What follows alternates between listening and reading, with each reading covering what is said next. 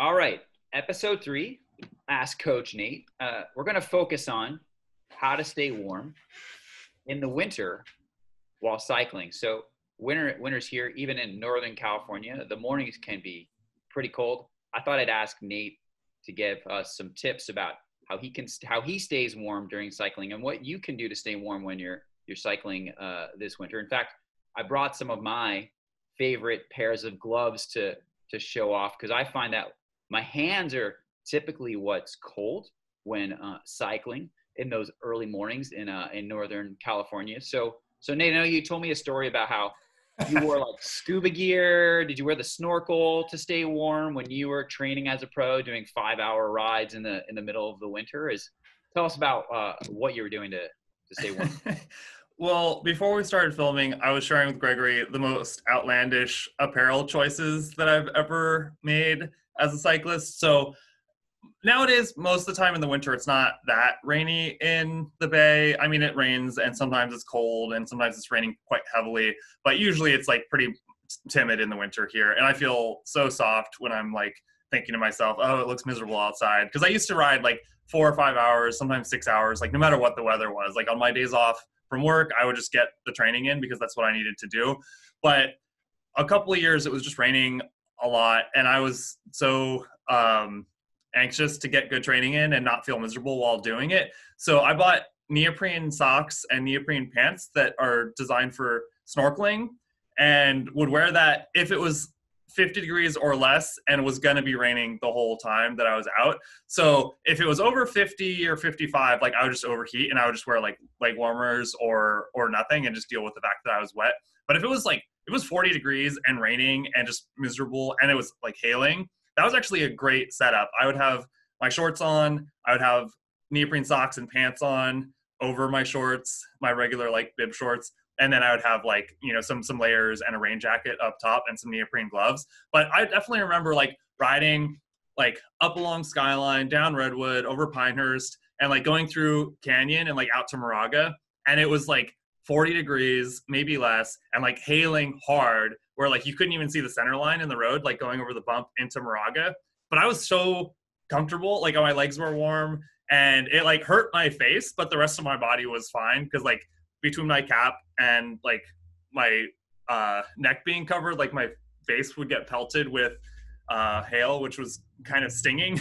But I felt pretty good actually, and I was really happy that I'd figured out how to deal with 40-degree rain and still get good training in. Because it's like if it's really cold out and it's raining, like you can get the miles in sometimes, but if your legs are physically cold, it's just hard to do quality training. Like even if you're just trying to ride like tempo or like low threshold on the climbs, like your enzymes just don't work as well when they're cold. Like they work best when they're like 98 to 100 degrees Fahrenheit. And so if it's like 40 degrees and raining, like you're just limited in what you can do. So I was looking for all opportunities that I could to make good training. Did you wear the snorkeling gear over your cycling shorts? Yeah, because I wanted the pad on, so my skin was handling the situation well, and I would just wear the snorkeling pants over my bibs. So yeah, I've never heard the snorkeling gear hack, but I like it. I think it's a good idea. It didn't flap, and it wasn't like $300 like a pair of nice Gore-Tex pants would be. And like even if I got something like that, I hate stuff that flaps and is noisy and feels slow. Like obviously you can do good training if you're riding slow, but it just feels lousy if you're going like 15 miles an hour when you're used to going like 18 or 20, Anyway, that's just me. Yeah, I never did the snorkeling gear. And I never did the tin foil around the toes too, which I have heard and have seen other people do. I just would get more clothes sometimes, like a bunch of sweatshirts and bring jackets and things on really cold rides. I used to like to do the Mount Diablo Summit ride on New Year's Day. Yeah. That descent is like, you need a down jacket. You need Everest level equipment to do that. I haven't done it in years because it was so cold doing that descent. For me, like it's just my hands get cold. That's why I brought all my gloves. I have so many gloves. Like I have rather thin gloves here that you can put on, and they have like your standard glove system, but then they've got the cover, right? I like these. I've gotten lots of these types of gloves because they have multiple options, right? So put this for when I'm descending, and then I'll take it off, as I'm climbing, because you'll get warm as you're going up the hill. And then Yeah, of so course, you have multiple sets of gloves for like yeah, 50 degrees and 40 degrees and like 30 or less, which is how cold it gets sometimes, like overnight and yeah. early I morning got the around here. let me see. This is the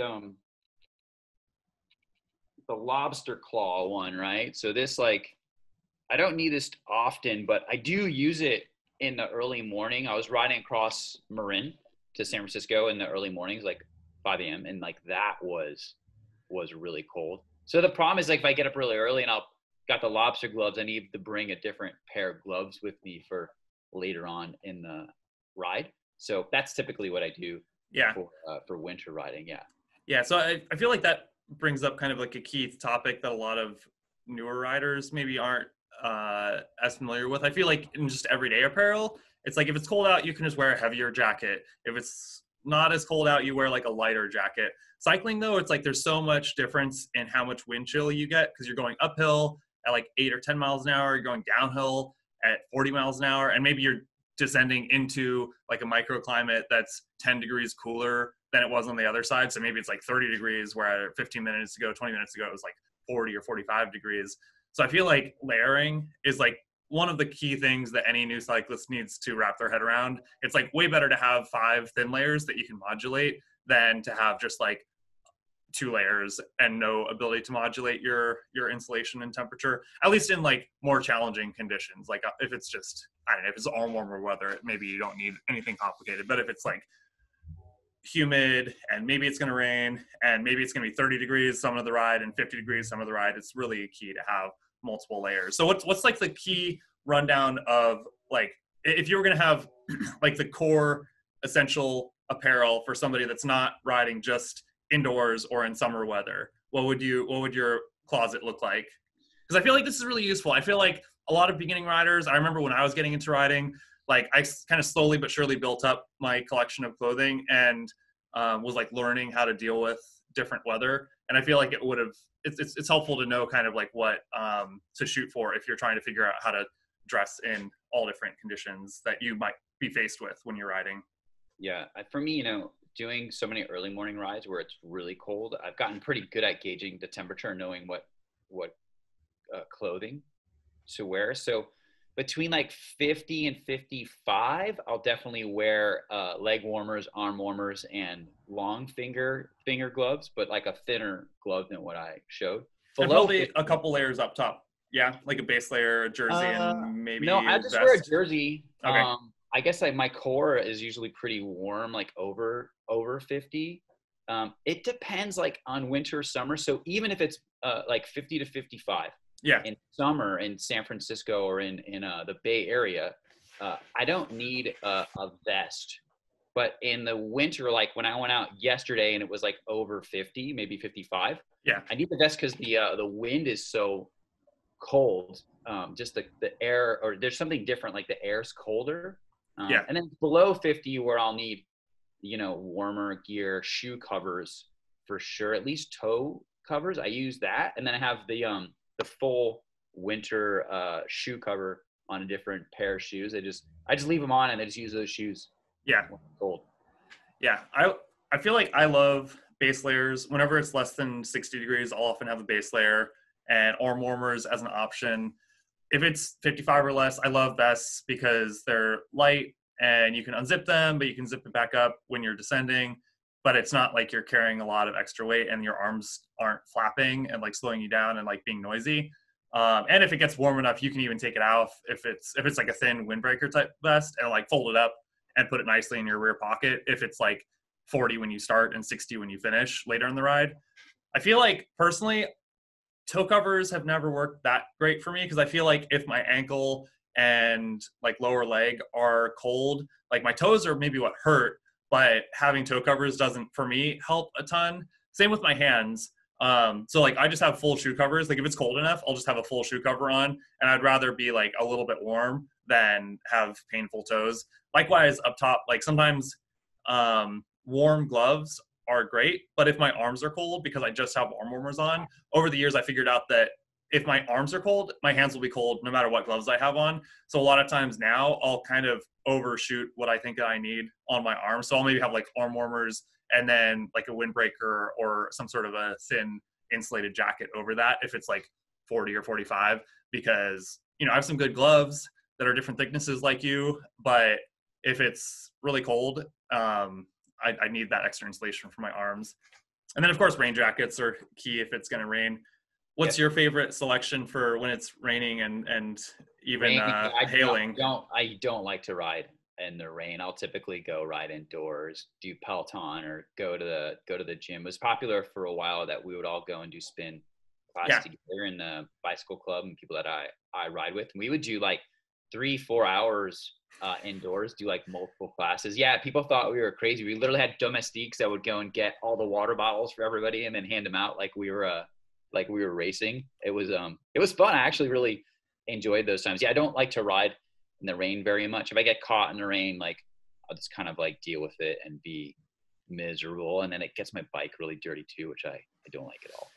Yeah, I feel like now it's much easier with like Zwift or with Peloton and smart trainers generally to get a lot more out of indoor training and to have the time pass more easily. So I feel like that is a nice opportunity that exists now that didn't 10 years ago for a lot of people that like don't want to go riding in the rain. And it's like, if you're going to spend, you know, hundreds or even $1,000 on like a complete wardrobe of like crazy cold weather and rain weather gear, like you could just get a smart trainer and train indoors. So I feel like if you're not doing those like 5-hour rides through the Colorado snow or like up Diablo in the middle of December like I used to do, probably just having like a smart trainer and a good indoor setup could be good. But what was I thinking? Oh, that also brings up the question about like equipment and dealing with shorter daylight hours and wetter roads. I feel like just you're mentioning about the rain, it reminds me there's so much extra crap on the road that your drivetrain gets dirtier, even if you're not riding in the rain, but just the roads are wet. Like your drivetrain gets dirtier, your brake pads are going to wear out faster because they have a lot more debris on them. Your tires are going to get cut up more because all the stuff like washes to the side of the road. And so a lot of people will get like tougher tires and they'll check their chain wear more frequently and their brake pad more frequently during the winter time. And you do that, right? You have like a whole different set of wheels that you have lying around for the winter time, correct? Yeah, I got to switch them today. So I have a older set of training wheels, and I use the really thick tires. I don't have armadillos. I have the gator skins, probably. Yeah, I have the gator skins, which work. They work great. Like I was trying to ride around on racing tires last winter, and I kept getting flats, and it was driving me crazy. So I got the gator skins on, and that's been fantastic. The only problem is like the compound's really hard, so it makes me really nervous descending, and I don't want to go through the turns too quickly. But I'm trying to take all my descending easy these days anyway, so yeah, it's not a huge problem. And it's fine. I mean, I feel like a lot of people like to descend and go hard through turns sometimes because it's fun. It's like go-kart racing or something. It's just fun to feel that way. But it's like nobody needs to be taking risks on their training rides. And when the conditions are good and you have good tires on and you know there's not like oil and water on the road and you know that the descent is not likely to have like gravel and dirt in the corners, like that can be fun. But everyone, I don't know, should just play it safe. And especially in the winter when the roads are wet, especially the first rains, when the oil on the road kind of rinses off and it's like extra slippery, it's good to just play it safe. I would say, yeah, so like I think my favorite tires over the years would be, and like the ones that I think are most universally recommended, especially given that I'm like somebody that has a lot of bike shop experience working there over the years, would be like the Armadillo tires from Specialized, the Gator skins from Continental, and then I would offer also the Criterium Endurance from Kenda. That was like our tire sponsor for a few years when I was racing. And like those tires were actually really good. Like they definitely weren't the grippiest, but they were great training tires. They're very durable and they had like a really tough belt just like the others. So like any of those could be potentially good options if you're trying to minimize flats. And if you wanted an extra layer of protection against like punctures and like nails or staples giving you flats, I will, like starting probably 5 years ago, I just never ride without tubes with removable valve cores and a couple ounces of latex-based tire sealant in my tires. And it's like nothing is foolproof, But that really helps because if you get just like a small puncture, it almost always seals up in the same way that a tubeless setup would, but you don't have to go out and buy like $80 or $90 tubeless tires. And it's just easier from a maintenance standpoint to set up because you don't need to worry about like the tire seating. You can just run regular tires, regular tubes, but add a little bit of sealant. And I find that like I'll get a few flats each year, but it's usually less than 4 or 5 like all year, even in a high mileage year. It's not a lot. So I've been really happy with that kind of setup. It's just like good tires, making sure you replace them before they're totally blown. And likewise for chains and cassettes, like I definitely think that having a chain checker is like one of my key tools. And especially in the wintertime when you just have so much more crap on your chain and it just wears out more quickly, checking your chain so you don't roast the rest of your drivetrain is really helpful. I guess, I don't know, I'll probably make some maintenance videos about stuff like that as like a separate thing. But what else are we going to cover today, Gregory? We wanted like clothing, a little bit on gear, and you mentioned lights too on the outline that you wanted to cover. So what's your light setup? Yeah, so I've gone through lots of different light setups and I've tried all kinds of things. So for me, early morning riding, where there's not a lot of lighting around, you need like a 700 lumen light for the front, right? You need the one where people like hide their eyes because it's too strong. It's like a motorcycle light. That's what you need, particularly if you're by yourself. If you're in a group ride with people in the morning, all the lights collectively together make a really big difference on lighting the way. So it's a lot safer. And you definitely need some kind of tail light. You can get multiple lights and like people put on the back of their helmet and all of that. I just have a tail light in the back of my bike, but I like the new Garmin tail light that has the radar detection. And then I get a readout on my bicycle computer and it actually tells me exactly how far away the car is behind me, which is really important information. And particularly if you're riding alone early in the morning in the dark, that's good to know. I prefer riding in the morning too in the dark because I think most of the riders are up or had some coffee, they're alert, they're on their way to work. Like my experience has been pretty safe. Or in the evening, I'm not a fan of it at all. I think people are tired. They want to get home. They take risks and they're really annoyed by cyclists who are taking over the road or trying to make left turns, things like that can be really problematic. Yeah, totally. And I feel like lights are crazy. Over the last 10 years, like every year or two, they get twice as bright and they last twice as long for the same price point. So I think a lot of times, like if people don't have really lights that they're really confident about, like just go out and check what is available now because it's pretty impressive what you can get for not that much.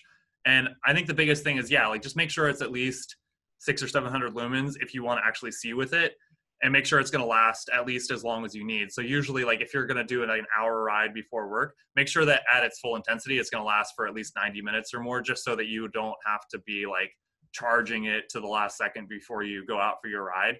And I would definitely add, like, depending on where you're riding, if you know the roads and it's mostly very predictable and most of the road surfaces are totally ones that you're familiar with and are mostly pretty good pavement, it could be fine to have something on your helmet or on your handlebar probably. But in general, I would prefer something on my helmet if I'm trying to ride entirely by what I can see with my light. Like if there's street lights and you can see pretty well and it's mostly just to augment that, on your handlebars is fine. But if you're mountain biking or you're riding on like rural roads where there's no street lights, having something on your helmet that's 700 lumens or more is like, I think, pretty key, so that wherever you're looking is where you can see and not where your bike is facing. So if you are making like a 90-degree right-hand turn, you don't get surprised because there's something in the road that you didn't see because your bike's facing forward and then you're turning to the right.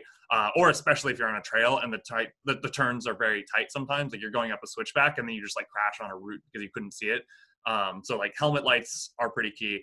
And then for safety, I feel like over the years, like that's been a big thing, like commuting in the East Bay on my bike and talking with customers like for years. I feel like having a bright taillight is key. Also having something that moves. So after a while, I put some reflective, like 3M reflective tape on my pedals and my shoes, so that just on my commute setup, there was both like a red light that was flashing, but there was also some movement. So I think that your eyes tend to like gravitate towards things that are moving. So something that's moving up and down kind of cyclically, I think stands out to drivers in a way that probably makes you a little bit more safe. And like that's just like a cheap like $2 or $3 thing that you can buy at Ace or some hardware store that probably makes you a little bit safer than having just like a $40 bright taillight.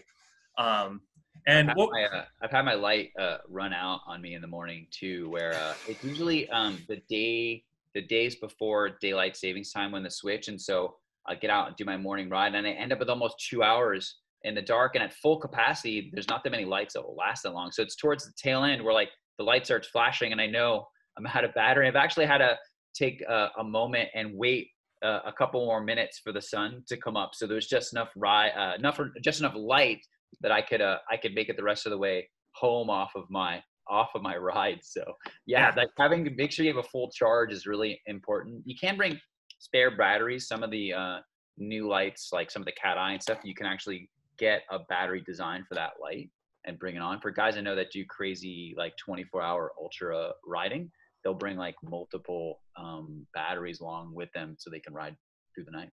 Yeah, I remember I would have small commute style lights early on, but somewhere like a few years into my racing, I decided after doing the Cascade Classic, I wanted to do a 24-hour mountain bike race. That was just like, I forget, I think it was like a week or two after that. So I was in really good shape and I just took like a couple of weeks easy. But for that, I got a pretty high capacity light that was made for that kind of a thing. So I had it set so I would have like a lower and higher setting. So I would be like higher on descents and lower light on climbs when I was going slower. But it had like a large battery that I would put in my rear pocket and could go all night potentially, like a whole like 10 or 12 hours if I needed to. So I feel like for people that are doing like 2-hour or longer commutes or training rides, get something that has like they make lights that you can have like 500, 600, 1,000 lumens and have it go for hours. But it just is going to be like a little bit heavier, and you're probably going to have a battery pack that's like in your backpack or in your back pocket. But that's so worth it, especially if you're trying to get good training in and you don't want to just ride the trainer for 3 hours after work,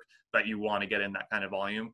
I've definitely done that. I've gone for rides like starting out at dusk and finishing like 3 hours into the night in the wintertime. It's not usually my preference, but it's fun.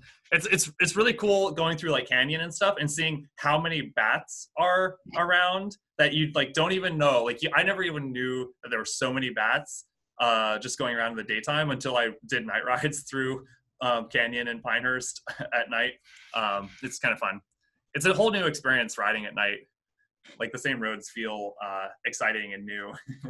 Well, that's good. So to summarize, stay warm. Make sure you got all the right equipment. If you want to brave Nate's snorkeling gear system, you can do that over your bike shorts. I recommend a variety of gloves for different types of weather. They kind of have a system that you can pull over your fingers is really great for cold descending. Make sure you got great lights, tail lights, headlights. Headlight on your helmet is always good. Any other tips to summarize here, Nate, before we sign off? I don't know. I mean, just have good layers.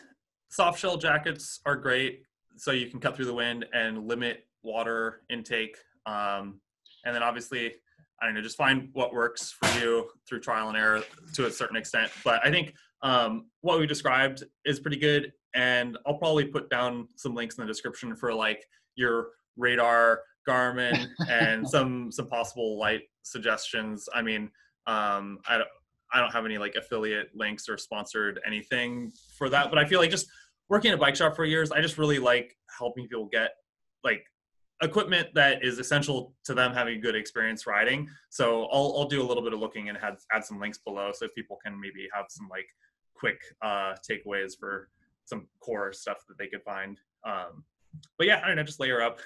Get stuff that's comfortable. If it's totally miserable, definitely consider getting a good trainer setup, especially if you live in Colorado or you can't go riding during the daylight hours and you just want to get some riding in after work. We can go over that in another video, like our trainer setups. Exactly.